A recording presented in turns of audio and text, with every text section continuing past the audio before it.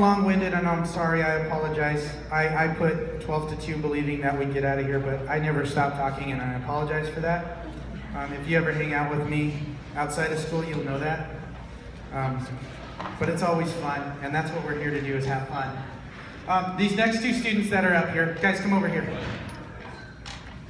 Stand right there. Now do this. Put the other hand like this. And tilt. I'm sorry, I couldn't help that.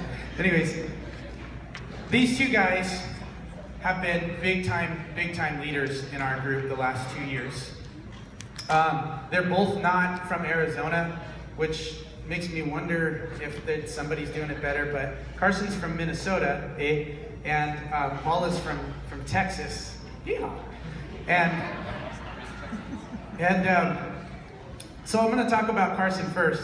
Carson came to us from Minnesota, like I said, and he was not enrolled in our band at all. In fact, he was enrolled in my digital concepts class, and he walked up to me the first day that he got there, and I believe he was like a week late in starting school, and he walked up to me, and he's wearing a Primus t-shirt. And if you guys don't know who the band Primus is, they're a very bass guitar heavy band, rock and roll band, and one of my favorite bands when I was growing up.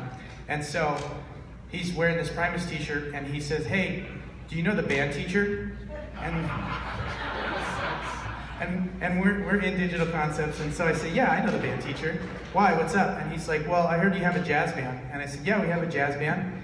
And he said, "Well, I play bass, and I want to try out for the jazz band." And I all I could think in my mind was like, "Hallelujah! Here's a kid wearing a Primus t-shirt wanting to play bass in our jazz band." I mean, that's, you know, he's going to be good no matter what. And so I said, "Well, I'll talk to him and I'll see what he says." And so, anyways, I forget where it went from there, but I think like a day later or something, I was like, "Oh yeah, he said you could join the jazz band." And then he also, I heard that he played French horn, and then I asked him if he wanted to join the band, and he was like, "Wait, can you do that?" And so I said, "Well, I'm the band teacher, I can do what I want." So, and so it's kind of fun like that. And then just watching Carson grow these last 2 years has been amazing. Anything that I hand him as far as music doesn't seem to be a challenge, really. I handed him a piece of music a couple weeks ago. It's called Portrait of Tracy by probably one of the greatest bass players that's ever lived. And he's already starting to master it halfway through. And I'm just thinking one day Carson's going to be an amazing bass player, amazing musician, and he's probably going to take the world by storm with his playing and his abilities.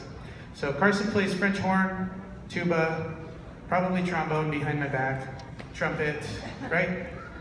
Bass, guitar, piano. What else do you play that I not know of? Drums, that's right. And he's a part of our rock and roll band as well. He plays bass and drums in that mostly.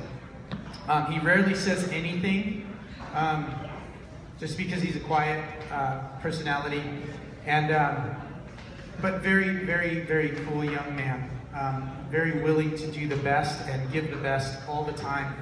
Our students have recognized that in him, and they have voted him our Desert Shadows Academy Band MVP. So this goes to Carson.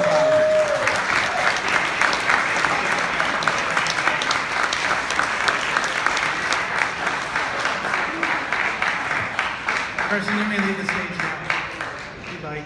Thank you.